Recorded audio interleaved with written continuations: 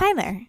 After this lesson, you should be able to determine whether the decimal expansion of a rational number is finite or infinite. Look around the world and you will see rational numbers everywhere. We see them at the grocery store, on the highway, and even on food labels. Did you ever wonder about the differences between these numbers? We can explore the differences by first finding the decimal expansion of any rational number. For instance, when starting with a fraction, we simply divide the numerator by the denominator. 3 divided by 4 is equal to 75 hundredths.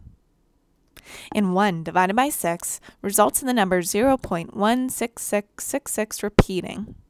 Or we can write this with a line over the digit that repeats.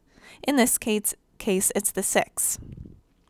Since the digits in this instance terminate, we call this a finite number. Since the digits here go on forever, we call this an infinite number. More formally, we say the decimal expansion of a number is finite if the digits end. You may have also heard this to be called a terminating decimal.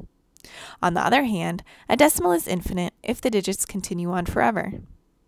In the case of a rational number, you will see that the decimal eventually repeats, such as in the example above. If you ever encounter an infinite decimal that is infinite but does not repeat, you can be certain that it is not a rational number. We call these numbers irrational numbers. Which of the following numbers have decimal expansions that are finite? 7/2 is finite since 7 divided by 2 is equal to 3 5/10. 1 7/20 is also finite since the resulting decimal expansion is equal to 1 35 hundredths.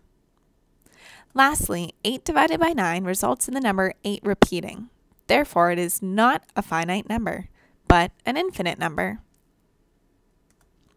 In conclusion, if the decimal expansion of a number terminates, we call it a finite number.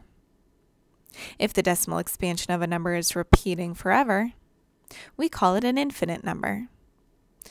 Both types are still considered rational numbers since they can both be written as a fraction.